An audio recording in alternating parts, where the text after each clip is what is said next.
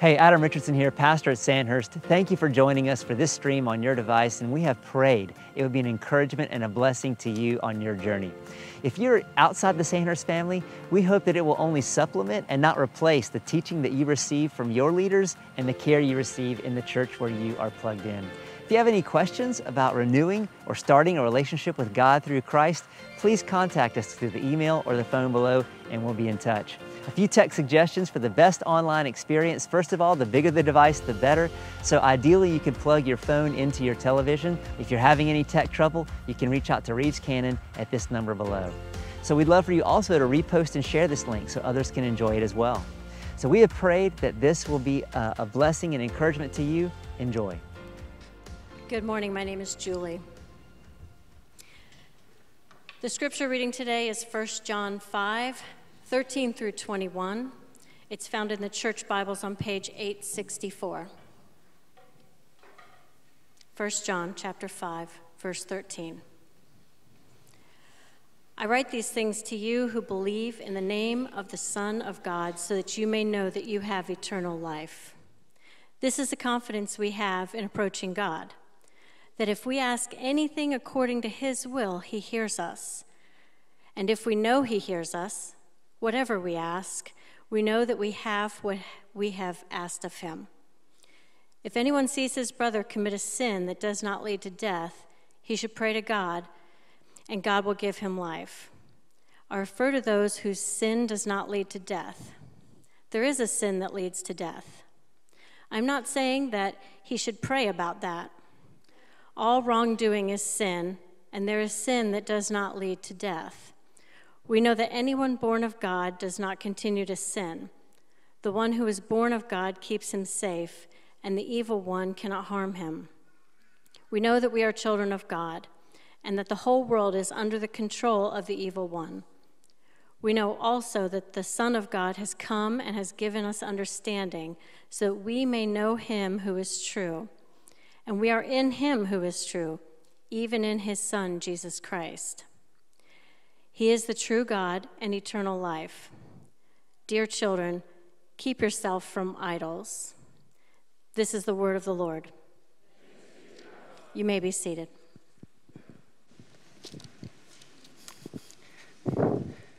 Thank you, Julie. And to Caleb and the band, appreciate you guys. Thank you so much. Today is week 10, and we'll finish 1 John. Just to recap, the Apostle John is writing towards the end of his life. It's about 50 years after he wrote the gospel, so a couple things have happened. The church has grown magnificently, and two groups have poured in, a group of Jews and a group of pagans, a mixture of Romans and Greeks. Now, there were a lot of confusing ideas as those waters came. You have rapids that form, and the rapids were this. The Jews had the idea, and we can just see this from our Old Testament in broad strokes, that if you went through the motions, that was the main thing. Didn't matter if your heart was really there or not. If you could just tick the boxes and get her done, that was what they considered their religion. That's called legalism. The Greeks had the opposite idea. Hey, if you just believed in your heart, it doesn't matter what you do with your body. Only the spiritual matters, not the physical matters. And so just as long as you care about it and you love it, then you're free to just do what you like with your physical body. That is called, now we call it Neoplatonism. So we had the legalists and the Neoplatonists, one focused on actions, one focused on the heart. We have another Greek word that describes the separation of your affections and your deeds. We call it hypocrisy, okay? And so John is going to bridge this ancient disconnect that we feel today by answering two age-old questions as John wraps up his book, and we wrap up with him. He'll kind of come full circle and answer these two age-old questions. And the first one is this. It's maybe the question of life. Can you know God? And while it seems very simple to us here in Florence, well, of course you can. Yeah, it's not so simple to people around the world and perhaps from history. Another way we ask the question is, can you be sure you're a child of God? The way we normally say it is, can you be sure you're going to heaven? They're all the same question, and that's something he's going to address today. Because There are three types of agnosticism, and I only mention them because they actually matter, and believe it or not, they impact you and me, and this is what they are. The three types of agnostics are hard, soft, and agnostic. No, not a typo. A hard agnostic says, I don't know, you don't know, nobody can know. Soft agnostic says, I don't know, but I'm seeking to know. An agnostic says, I don't know, and I don't know if you can know. And that third type is basically what America is. America is the exception, by the way. Most countries believe in something. If you travel the world, you will see that the idea that I don't know and I don't know if you can know is really a little American, it's a little Western bubble. Most countries believe in something, and they believe what they believe is true. We don't live there, we live here. So the reason that agnostics impact us is that what it does is it causes us to doubt the fact that we can believe something. The ethos, the air we breathe, the two fish are in the tank and the old fish swims by and says, hey guys, how's the water today? And the one young fish looks at the other young fish and goes, what's water? The water we swim in is doubt. Complete disintegration. Marx said in his, what was his great work? The Communist Manifesto, he said, I want to turn everything that's solid to liquid. And that's what our society has done, turn everything from solid to liquid, turn everything that's true to agnosticism, to doubt. And so it impacts you and me, and it begins to erode our own faith that we can believe in something or even should believe in something. But can I just promise you guys, I've lived most of my adult life outside of this country and actually in other centuries. I got a PhD in the 17th century, and I'm just telling you that the world around us and history beneath us believes in stuff. Not only is it okay, it is necessary. And as we come to this text, and as we come to the end of 1 John, we're going to need to believe in something.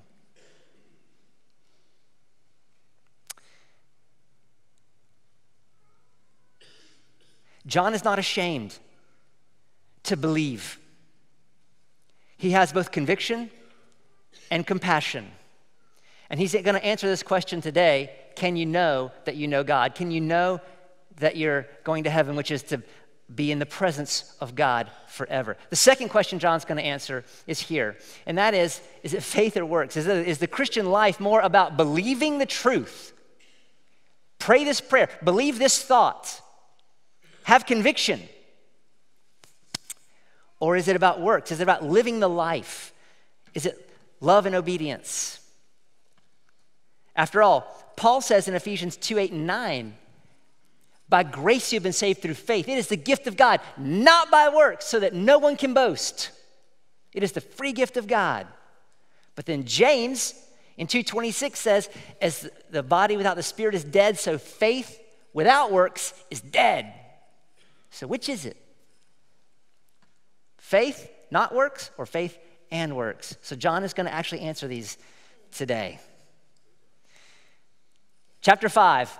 We started it last week, verses 1-12, defining the faith, who we are. Defining the faith, what it means to be a Christian. That's the second question, faith and works. Verses 13-21, which will be our focus today, defined by the faith, how we live. And so, because John has kind of ended the book on verses 12 and 13, right there in the middle, that's his concluding point. And then really verses 13-21 is his postscript that says, okay, since all that is true, there's a couple things I want to unload as a father to the church here. I want to unload these couple of things before you go off to college. Here's my last parting words of advice and counsel as you launch into your Christian faith, as these rivers come together of legalism and Platonism, as, what matters is the spirit, what matters is the body, what matters is faith, what matters is works, and can we know God at all? Here's my parting encouragements and challenges to you. And so that's what John's going to do today. So pray with me as we begin. And we neglected to mention in the moment when we're praying for our missionaries that we actually have missionaries not this week, but in a future week, we're going to be deploying missionaries to a fourth continent, to this continent, in fact, to Florence, right? Remember, Power Up Clubs is coming up in July, and let's pray that God would. We have 12 host homes. We're looking for 36, praying for 36 mission points around Florence that week.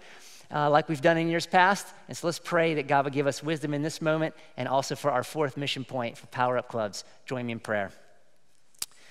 Father in heaven, as we gather here in your name and your presence to study your word by the power of your Spirit, I pray that you would give us eyes to see not just the truth, but the beauty and the sweetness of the truth.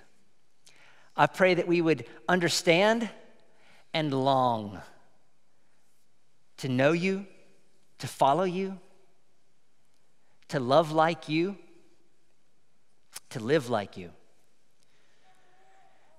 Lord, there's some tough points in this text.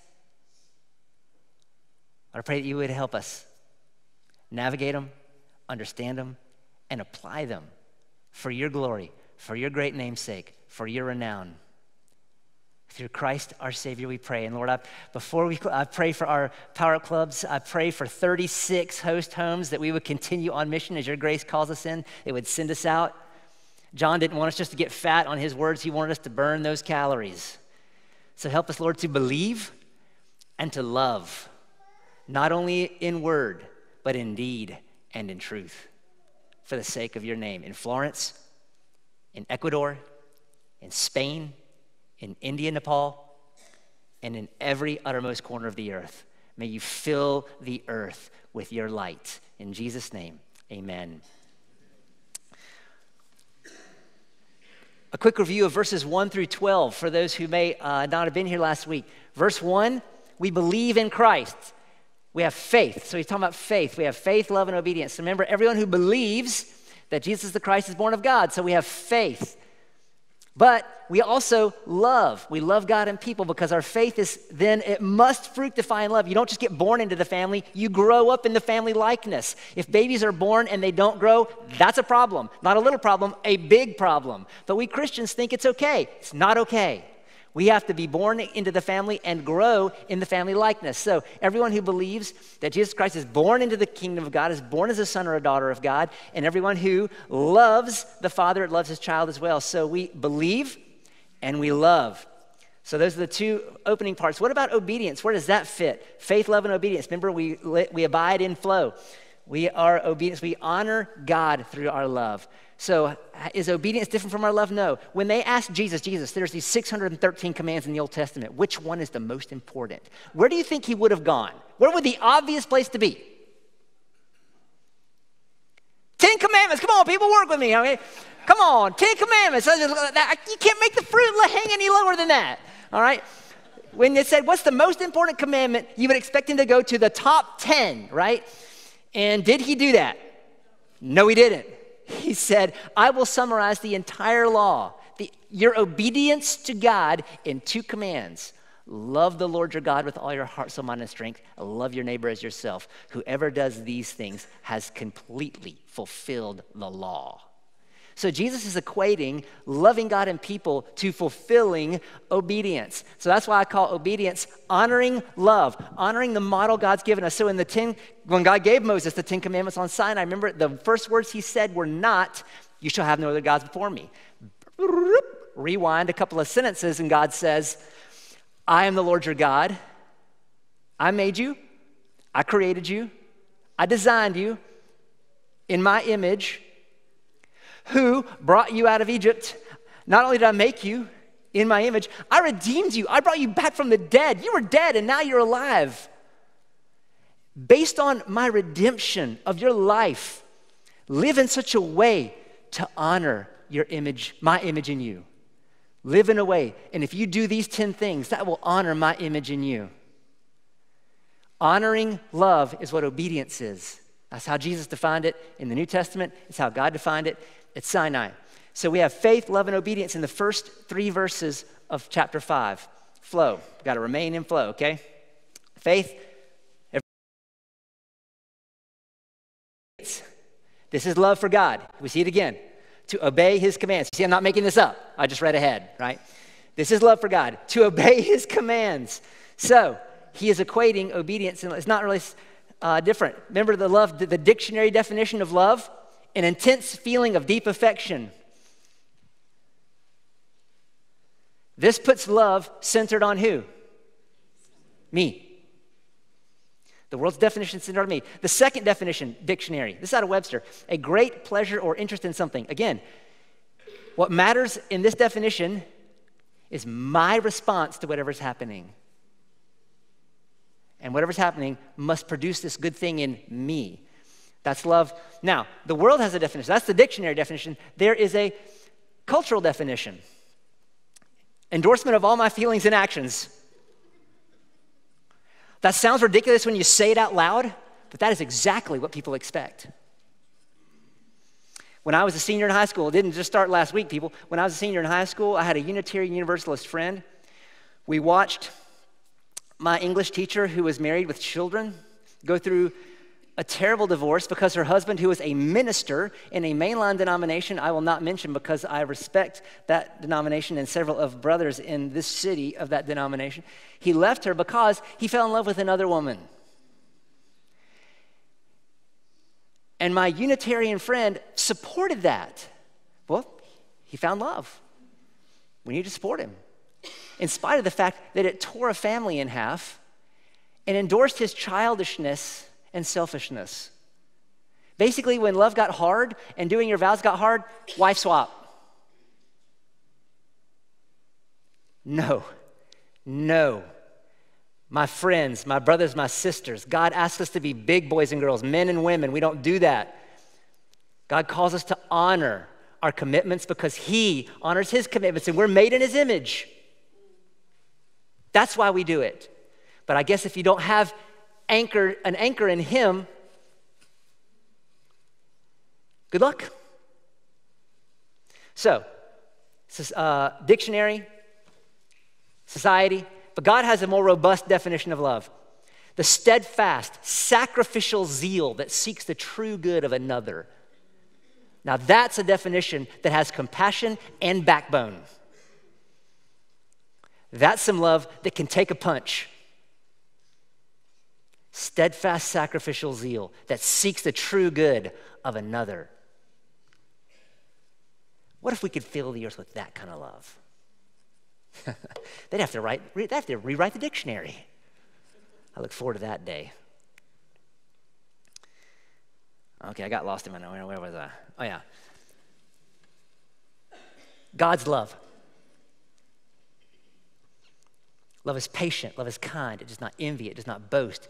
It is not proud. It is not rude. It is not self-seeking. It's not easily angered. It keeps no record of wrongs. It does not delight in evil, but rejoices when right and truth prevail. It always protects, always trusts, always hopes, always perseveres. Love never fails. We saw it in 1 John 4, just the last chapter. By the way, we don't love God. We only love him back. He's always loving us first. 1 John 4, this is how God showed his love among us. He sent his one and only son, steadfast, sacrificial love for the true good of another. He sent his one and only son into the world that we might live through him because of his death, that we might live. This is love, verse 10. Not that we loved God. There we are. We don't love him. We love him back. This is love, not that we love God, but that he loved us and sent his son as an atoning sacrifice for our sins. Dear friends, since God so loved us, so also we ought to love one another. So he's saying, since God set this example of sacrificial zeal that seeks the true good of another, since he loved that way, let's love that way. So that's the argument John is making in the opening verses. And that love is a blessing. He says it is this love for God to obey his commands, and his commands are not burdensome. Okay, but before I got out of here last week, I had an email from one of you saying, wait, his love is burdensome. That's hard. And no, I mean, it was a good email. We had a great discussion on it. But I get it. Hello, it is burdensome. Yes and no. No, it is not a weight that we have to carry. All right, it is not a weight we have to carry. But yes, it is difficult. I remember one time one of my kids who was learning to drive asked me, Dad, is driving hard? Well, if you mean like just turning the wheel and pushing the pedals, no, it's quite easy. But if you mean avoiding all the other guys who are coming at you, yeah, it's pretty hard. To be aware when it's raining, when it's dark, when it's foggy, when it's rush hour. Yeah, that's hard. But there's a blessing that comes through it if you learn to do it, right? And not just with driving. Our son John, who is a junior in high school, is learning to fly. And so here he is doing his solo flight a week or two ago, and he's talking to his classroom instructor and his flight instructor, and they're giving him his kind of final pep talk. And before he goes up and explaining how this is going to go and giving him his instructions. Now, let me just ask you, are they burdening him? Are they just laying it on him, a weight? He's got to carry all that information. You're just so, you're killing my fun here. So here they are walking away. This is the moment where I almost pass out. And John gets in the plane, and they're walking away. I'm like, this shouldn't be happening. The next thing I know, John is airborne. He's here too. John, are you here? Yeah. Okay, good. Okay, good. Just checking. Okay, yeah, that's you. All right. And then, but see, during this moment when they were talking it over, they weren't burdening him. And this is how God's laws are burdensome to us. They bind us from all the things that will harm us, and they free us for all the things that will help us. And that's what God's instructions do for us. His word does for us, his laws, and why we obey. And thankfully, John obeyed the instructors and continues to do that. And it frees him literally to fly. And that's what God wants for us. He wants to free us to fly. His mercy, his power, his freedom that we sung about. To fly. We see this in Psalm 19. It's not a new thing. I love these verses. The precepts of the Lord are right, giving joy to the heart. One of my favorite things. That something is true. You can put your feet somewhere, and that gives me, it just makes me smile. It makes me rejoice that something is true in the chaos of the world.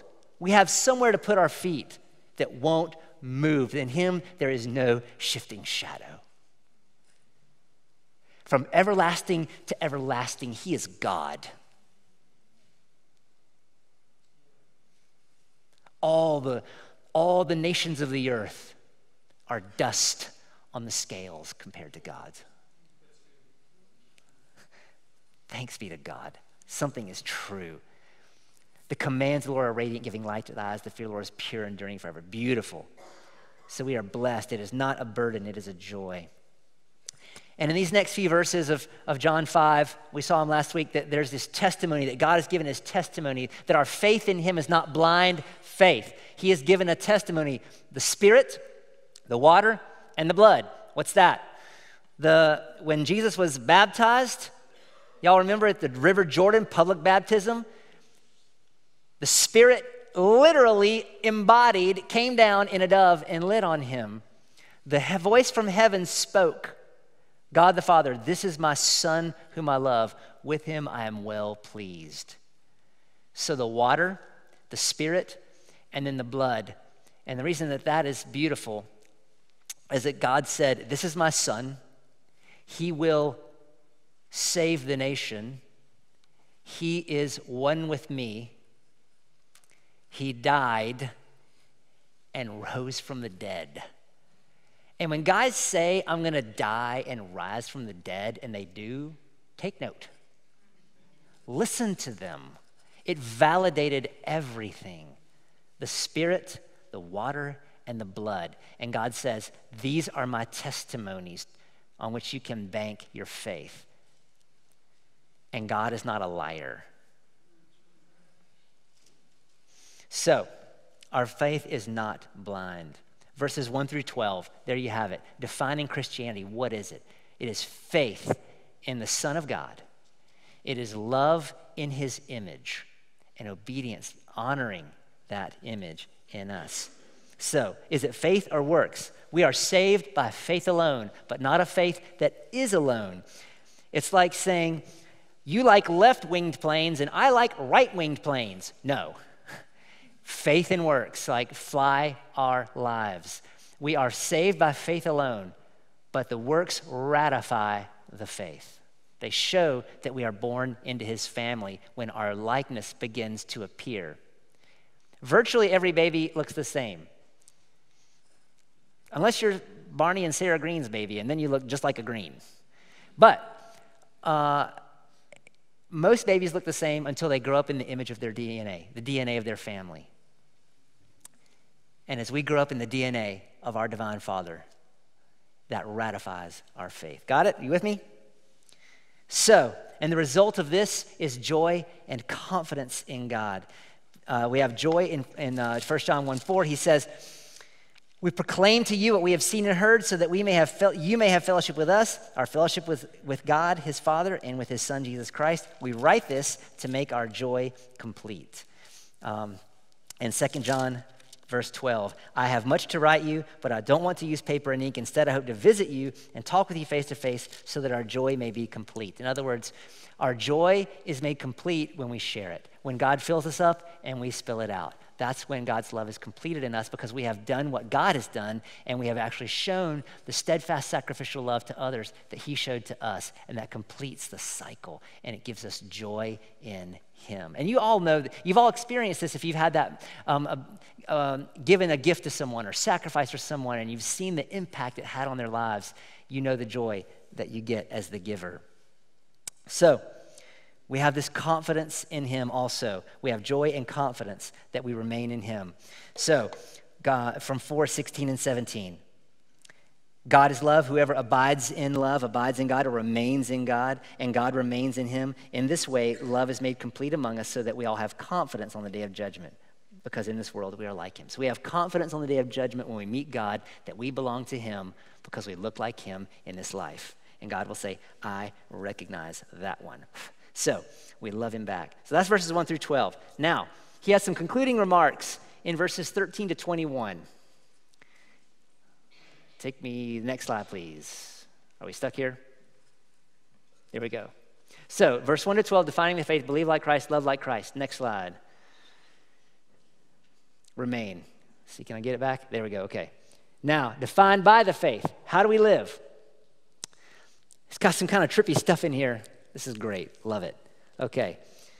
If you ever went with Campus Crusade or Billy Graham, the next verse will be very, very familiar to you. Verses 13 to 15, assurance before God. Verse 13, I write these things to you who believe in the name of the Son of God so that you may know that you have eternal life. Okay, so that's the answer to the first question. Can you be sure you know God? He says, literally, I write these things to you who believe in the name of the Son of God, that you have faith, that you may know that you have eternal life.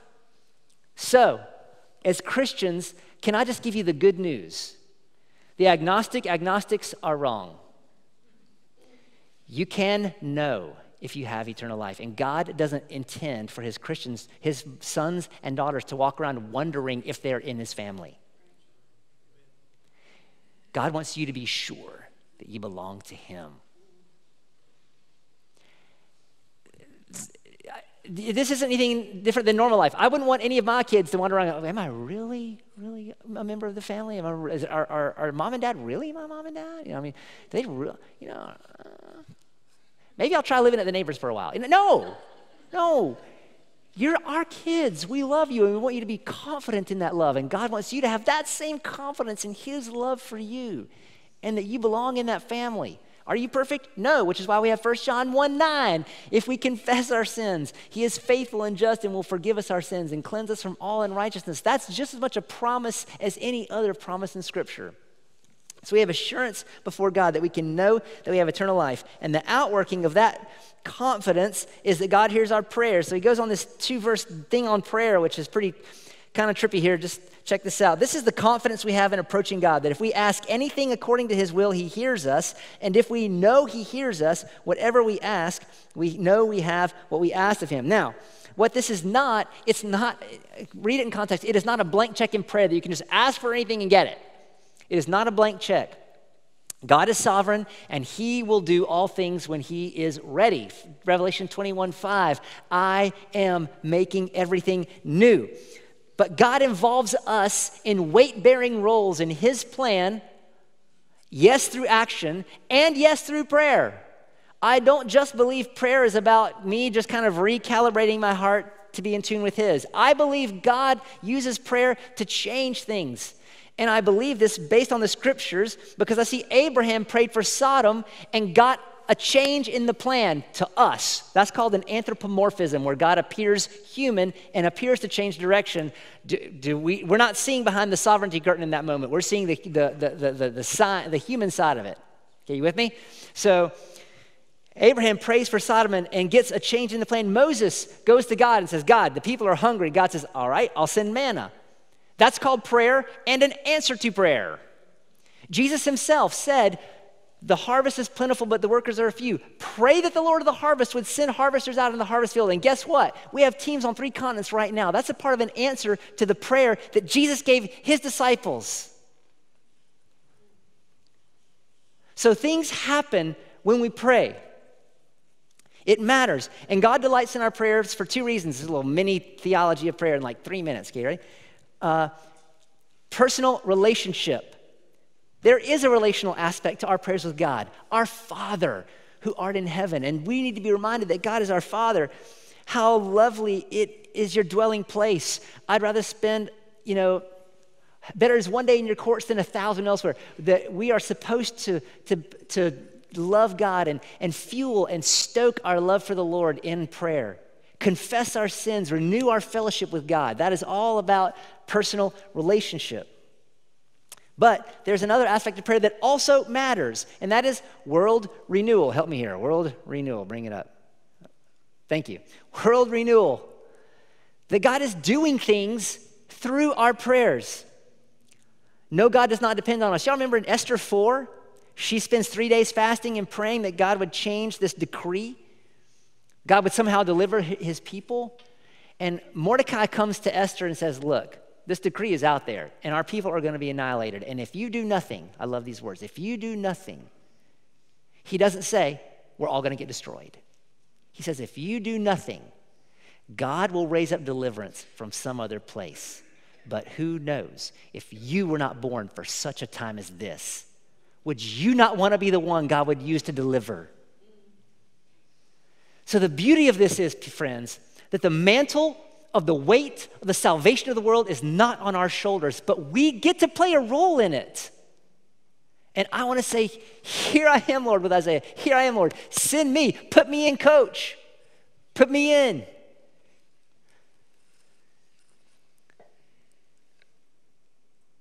So God does not depend on us. God decides how to run the universe. He sees all, we see small. He sees all, we see small. God decides how to run the universe. Jesus in the Garden of Gethsemane prays a beautiful prayer. Father, pass this cup from me, but not my will be done, but yours. And he submits, and God answers that prayer. No, I will not pass the cup. My will be done. And so here's what we need to do, people. What John is telling us is go to God. Go to God for personal relationship, for world renewal. Take your cares to God. Take your thoughts to God. I actually, years ago, not recently, I remember walking by one of my kids' rooms and I heard them talking in there and they wanted something from me. I don't remember what it was. I wish we could go to a local baseball game or whatever it was. And they're like, oh, I would never do that, and they're all debating. And I'm listening to them debate about what I would do. And I'm just like, this is so fascinating. And I just thought, if they'd ask, I'd be happy to take them to a baseball game. But I didn't walk in there and go, oh, I overheard, hey, let's go to the game. And we didn't. And I do think there's ways that God can work out his sovereign plan on earth in a million different ways. But he gives us the opportunity to participate in that by asking for things. And sometimes he'll say yes, and sometimes he'll say no, like any good parent. Okay, this is not a democracy where we all get to vote and get God to do stuff. Okay, that's most of religions out there. As long as you just do the rain dance, you can make it rain. That's not our God. He remains in charge. He's still the boss. But he has many desires for us our desires happen to be in line with his, and he will give us things that he would not have done if we didn't ask. So John is saying, hey, You know that you have eternal life. Ask for stuff and see what God will do. Will has a great acronym, and I'm going to chop it up a little bit, but he uses, I call it the prayer BAT, B-A-T-T. I think I have that. Yep, here it is. Believe that he can. Ask that he will. Trust his love and thank him no matter what. So that's the ask part. Tim Keller calls those two things about world renewal and personal relationship. He calls them kingdom and communion. We pray, Lord, your kingdom come and forgive us our debts and renew our hearts as your children. Kingdom and communion, renewal, relationship. And this is a beautiful way that John says, come on, give it a shot. See what God will do. See what God will do. Verse 17, he stays on the theme of prayer. If anyone sees a brother commit a sin that does not lead to death, he should pray and God will give him life. He's talking about if you see a Christian brother sinning, pray for that Christian brother and watch God fill them with the grace to course correct. I refer to those whose sin does not lead to death. What he's saying is I'm talking about people who are Christians and they're not on their way to hell. There is a sin that leads to death, and that is the sin of the two sins that I told you before, people who were not children of God, who did not think they had to bring either their hearts or their works, right? They were hypocrites. They were outside the family of faith. I'm not talking about that. Those sins lead to death. I'm not saying we should pray about that. He's not saying, let's not pray about them. What he's just saying is, I'm not talking about that right now. I'm not talking about praying for them right now. He's not saying don't pray for them. He just says, what I am talking about is that we should pray for believers who are going astray and ask that God help them get back on the path, right? While John was up in the flight thing, the guys were on the radio and they didn't make any comments. And I'm glad I didn't know until afterwards that they had some concerns about what was happening, but John did great. And he's still alive, as you can see. There's some course corrections that can happen sometimes, and that's what God does for us. He course corrects us. He gets on the radio. He lets us know, and we can do that for our brothers. And we can help pray, radio up to God. Hey, God, please send some grace for this guy. He needs some help, and I do that all the time in my Bob group because I need help. Can you bring up my Bob group? Do you have it there? We were in a session the other day. My Bob group is our morning meeting that meets on Fridays, and I've got a big group of 16 guys, but then we have smaller groups of 4, and in my group, which is actually 3, there's 3 of us. It's me, Brian, and Fulton, and we pray for each other, and they know me really well, and they know where I struggle and what I need and how I need to be encouraged and strengthened, and we got each other's back, and I need them to pray for me, and it's not always just, my back aches, can you pray for my back ache? Sometimes it's like I'm struggling with this or that or the other, like heart issues. Guys, pray for me, and they do. And God uses that to strengthen me. Let's do that for each other. Because I have a congenital condition. Some of you have it also. It's called the Y chromosome. And this congenital condition causes certain patterns of behavior that need to be monitored and assisted. And other people who have that same condition can help each other. And so we have support groups for that called Bob groups. Bands of brothers, they get together and support one another. And so I encourage you to be a part of one of those groups. The way the Message paraphrases this passage. For instance, if we see a Christian believer sinning, I'm not talking about those who have walked away from the faith and are going their own way. We ask for God's help, and he gladly gives life to the sinners whose sin is just stumbling, not departing. There is such a thing as a departing sin. I'm not talking about that right now. What I'm talking about is those who stumble. Let's pray for them that God will help. That's what it is. You with me? All right. So, to conclude, he concludes on 4 truths to stand on. Can you take me to those truths? 4 truths to stand on. They are, verse 18, greater is he who is in you than he who is in the world. We know anyone born of God does not continue to sin, but the one born of God keeps him safe, and the evil one cannot harm him. So greater is he who is in us than he who is in us. We know this, he says. Secondly, we know that we are children of God, and that the whole world is under the control of the evil one. Amen. But greater is he who is in us. Thirdly, we know that the Son of God has come and given us understanding so that we may fourthly know him who is true. So, we see the Christ who is true is with us and for us. And that's how John ends. And he has this last verse, 21, dear children, keep yourselves from idols. And he's just saying, anything that challenges your affection to God, is an idol. So I'd like to invite the worship team to come up as we close on this. What is an idol? Anything more that is important to you than God. This is Tim Keller. Anything that absorbs your heart and imagination more than God. Anything you seek to give you what only God can give you. A counterfeit God or an idol for us. It's not the thing in Indiana Jones, like a little gold, statue. For us, an idol is an idol of the heart. So take Paul Simon right here, right? And he sings about that. He has it slip sliding away. So if any of you have idolized a relationship, for example, he sings about that in this 1977 song, someone who is idolizing a relationship. I know a man, he came from my hometown, he wore his passion for his woman like a thorny crown. He said, Dolores, I live in fear. My love for you so overpowering that I'm afraid that I will disappear. Y'all know it, slip sliding away. Slip sliding away. You know, the nearer your destination, more you slip sliding away. Okay, so I'm not Paul Simon, but you get the idea that you idolize something and you take life from it over God. And so John warns us in the close, don't do that. Take life from God alone.